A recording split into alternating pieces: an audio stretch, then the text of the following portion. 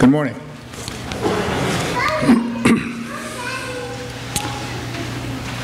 Free will. All of us have free will. We get to make choices. We get to make decisions. Sometimes we make good choices. Sometimes our decisions could be better. I wasn't sure how to approach the Lord's Supper's talk today until yesterday when I looked down where we keep our keys, and I found something I've actually been keeping now for 27 years. I've told the story to some of the teens before. It's a little rock, and I call it Idiot Rock. There's a story that goes with it. It was about, we had three friends and I. We were living in Texas. We were going to go to Big Bend National Park for a camping hiking trip.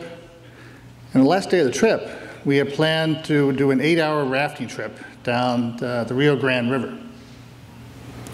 And we got out to the park. We had a great day hiking for 4 days in the mountains and sleeping out in the stars. In the morning we woke up for the rafting trip, something we had spent quite a bit of money for, and we didn't have a lot of money back then.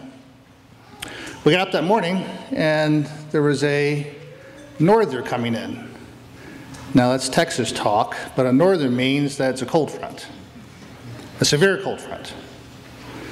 So we checked with the people who were doing the whitewater rafting trip, and what they told us was, yes, there is a norther coming through, but we're going. So you've already paid the money. You don't. There's no refunds. You're quite welcome to go if you wish, but there's a spot for you on the rubber boat.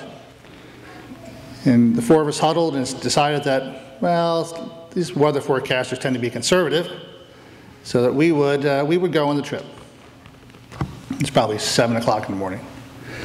We had the boat in the water by 8, and by 8:10, the cold front came in. Temperature dropped from maybe 65 degrees, initially down into the 50s, and then the 40s, and then the 30s. This is meant to be an 8-hour trip on the river through canyons, not many places to get off. This is before cell phones, before we had no capability to be able to pull the boat off the water. We were dressed in shorts, t-shirts. Then it started to hail. We paddled as fast as we could, and sometimes we just stop and hold the paddles up in the air to catch the strong wind and have us blow us downriver. This is not a funny story, folks, please. We did that 8-hour trip in 3.5 hours. Freezing, extremely cold. We lost feeling in our fingers, hands were just numb. With teeth had long stopped chattering, probably an hour into the trip. We were that cold, seriously cold. Hypothermia was setting in. By the time we got off the river, it was time to take our life jackets off.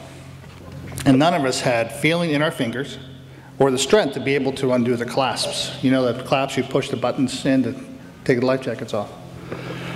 And I found this little rock on the shore. And I held it like this, because I couldn't really feel fingers at all. And I just pushed those buttons in, get the life jacket off, then I helped 3 of my friends do the same thing. We got back and we left as quick as we could in the car, turned the heaters up, and got back to the hotel where we just immediately took hot showers to warm up. When it was done, we decided that the 4 of us were complete idiots for going out that day.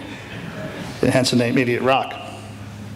I've kept that rock as a reminder that there are times you got to bring priorities into your own life and think what's most important.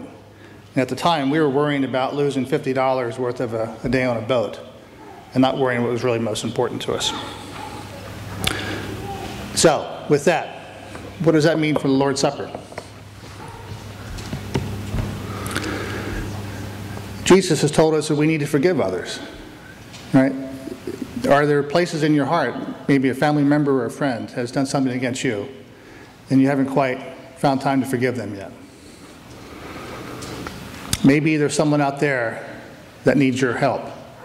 Maybe not financial help, maybe just some of your time, be able to talk through something or to put a smile on somebody's face. But trying something to help others. Maybe you have a neighbor or a friend you need to bring to church here. Jesus has told us many times, you need to reach out to others and help bring others to Him. Or maybe yourself, you haven't found your own heart for God yet. And maybe it's those decisions and things that you can make. It's really coming back to the priorities of what your life is and how you direct things. It means your actions and also your inactions. Jesus had a choice. When you go to Matthew 26, verse 38, this is after the Lord's Supper. He's in the garden, and he's talking to his disciples, and he says, in verse 38, he said to them, "My soul is exceedingly sorrowful, even to death. Stay here and watch with me."